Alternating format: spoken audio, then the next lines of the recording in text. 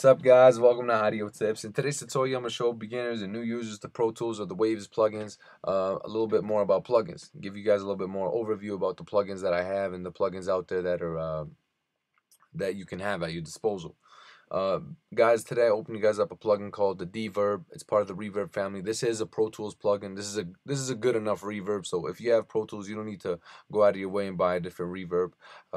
This one gives you enough if you're not working on crazy projects.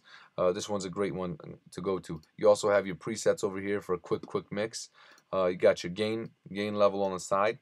You got your decay, pre-delay option, high cut option, diffusion, your low pass filter. You got your mix and dry button over here. So if you want a 0% wet or 100% wet, that's where you alter it. And you guys can choose between rooms, plate, room 1, room 2, ambient. You can choose how, if you want a large room, medium, or small room. Guys, it's a great reverb. I suggest as soon as you watch this video, you open it up, you play around with it. It'll give you a great sound. It'll give you a lot of depth to your vocal or your instrument. It'll bring life to it. So this is basically it, guys. Thank you guys for watching. I hope you guys enjoyed. If you have further questions, please let me know. I'd love to help you guys out. And please subscribe.